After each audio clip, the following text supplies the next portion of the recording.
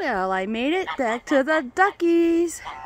And look at them, they got snow up to their bellies. When it's really deep, it almost looks like they're swimming through the snow. Now, I usually put the lettuce over here, and I'm kind of wondering if that's why they're over here, but I tried to shoo them up over by the lettuce bowl because I noticed they're hanging out right over there. I thought maybe I should park the food over there because I thought, well, there's a small chance the pond could melt, and if that happens, my bowl will sink. Who knows? So I decided to take it out of the pond.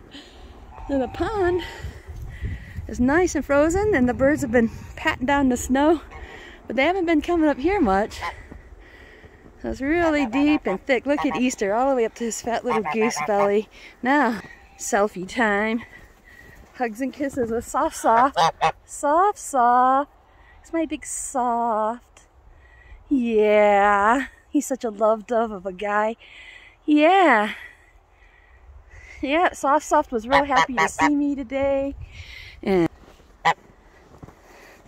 I wish I could have had a video of it. He was honking away and wagging his happy tail. And he's coming to me again. But it's probably only because he's got spring fever. I notice he gets really distant in the fall time. But early in winter, I think he starts to get hormonal. And I notice some of my friends on the internet that have geese are talking about their birds acting like that. That's how you know it's a guy. They come up and they nibble at your feet. And they act all lovey-dovey. And I hate to say it, but they just want to get laid. Now, I'm trying to see if those brown birds will go over there and try that lettuce. Yeah. So it's in a different place. See, the birds kind of get routine oriented. Now they think I gotta put their bowl in the same place every time. See what they do. Anyways, it's been single-digit weather, meaning anything below and above 0, just hovering right around 0 degrees Fahrenheit, that is. And just today we finally got into the double digit, so we got double-digit weather forecasted. Anything as low as the teens and up is much easier on me than the single digits. Even the geese don't like it when it gets into single digits. What they do is they sit right down and they curl their feet into their wings, or their little feet pockets. Anyways, that's the good news. That something that has changed is it got 20 degrees warmer. It's in the 20s today, and the snow got a lot deeper here. Yeah.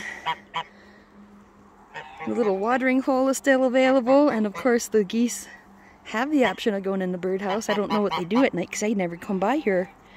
But I know these geese are doing really good no matter how cold it gets. So people ask me how they do in the cold. Well, I've never heard of one dying yet. No. Yeah, they tolerate it. They're built for the cold. I think they're the most tough and durable birds I've ever seen. Look at that guy. No problem there, huh? I think they just look so cool when they're in the snow up to their bellies.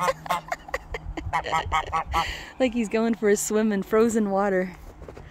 Yeah.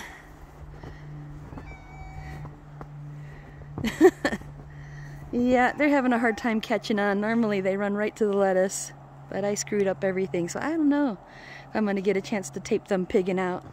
That's always the highlight of my visit, is seeing the birds enjoying the food that I bring them. So, hey, it's my big Soft with the big happy tail, huh? Oh, Soft. He's my sweet little darling. But, as you know, geese poop every 5 minutes, and I just happen to run into them at that interval in time. Yep, every 5 minutes there's a turd. Nah, just kidding. That's an over-exaggeration, but when they get nerved up, you bet it's every 5 minutes, if not every 3. You betcha. Now, I gotta wonder about Pet Goose George. I swear that bird never poops, at least not on camera. Not like Easter. He has no qualms about it. But yeah, he's such a good boy. Now, that's a brown version of George the Goose. Yeah, there's his brown counterpart over there. Unlike George, I can't get near him. He is super shy. Now, the funny thing is, he's the king of the pond. But he's got to be one of the shyest birds when it comes time to pet someone, right? Nah, not only that, but it's kind of built into them. I think they have the intuition or the instinct to keep people from mussing up their feathers, because if it was a flying animal, they need every one of their feathers to be in proper shape. Just one goof up could mess up their aerodynamics, say they were actually going to fly anywhere.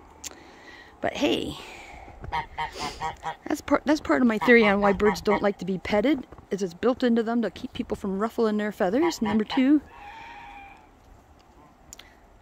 normally they're just trying to avoid getting et. And people do eat geese, and I think these birds know that.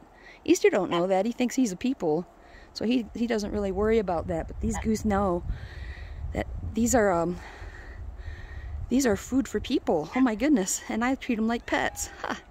Well, I'm going to take a break here and play with Easter. Maybe I'll take some pretty pictures of Easter in the snow. Anyways, I hope you enjoyed watching us, and I'll talk to you soon.